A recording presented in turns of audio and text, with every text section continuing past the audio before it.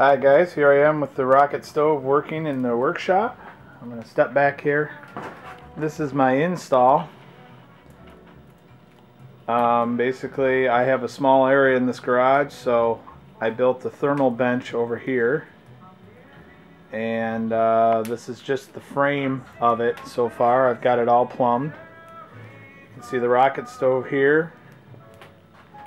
I stuffed it full of just some sticks and stuff, and not even any major wood, just stuff I found around in the yard.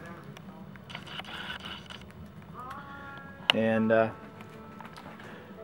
you can see, it's happily burning away there, just on sticks and twigs, and I have a piece of split oak, and it's working really nice. My thermometer here at the top. I'll zoom in here.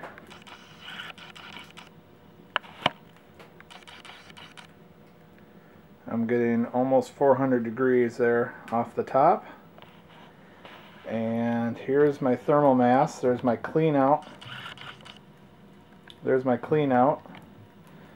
And then I run this aluminum pipe into this little L-shaped, and I'm going to cover this, fill this with round river stone so that the sharp points don't puncture through the aluminum pipe. And this is 3 pieces of 8-foot length that I just pulled apart and kind of wrapped around in a big coil, and I'll fill this full of gravel. I lined the thing with foil covered insulation so it doesn't pump heat into my outside walls, and also I put foil down on the slab floor because I really don't want to pump a bunch of heat into my slab or have the cold come up. And then I lined it with sheet metal. And I've actually got a large piece of 1-inch thick epoxy top that's going to go on top of this. And this is that thick mosquito net, or chicken wire netting. It's metal, coarse metal netting that'll hold my gravel in but allow air to get up through the stone. And I may drill some holes in the epoxy top that will sit down on top of it for the bench, so we can have natural air convection through there.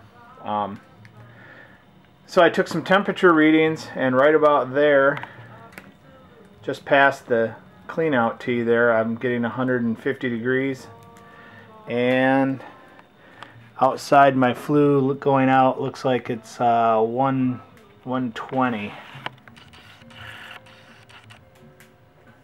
It's about 120 right there. I suspect it'll be even a lot less than that